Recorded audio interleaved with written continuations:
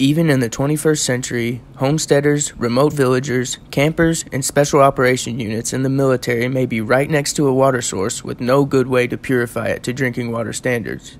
Small-scale, off-grid water purification systems are typically large, immobile systems that are both expensive and have several moving mechanical parts that are difficult to repair and maintain.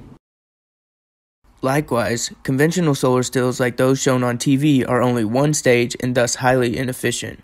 In short, they use the heat from the sun to produce water vapor that is then condensed and collected as pure water. However, during this condensation event, an extensive amount of heat is wasted as it is released into the environment. Solar Aqua Flex utilizes a stacked, multi-stage configuration in order to maximize energy captured from the sun. With Solar Aqua Flex's new and improved design strategy, a 1 meter squared system can be carried by one person and provide drinking water for up to 5 people. Solar Aqua Flex is not only completely integrated for passive pumping and heating, but its flexible mat-like structure makes it the first highly portable solar thermal desalination device of its kind. Hi, I'm Drew Horseman, and my teammates Rui and Ariel work with me and Dr. Lin's group at Vanderbilt University.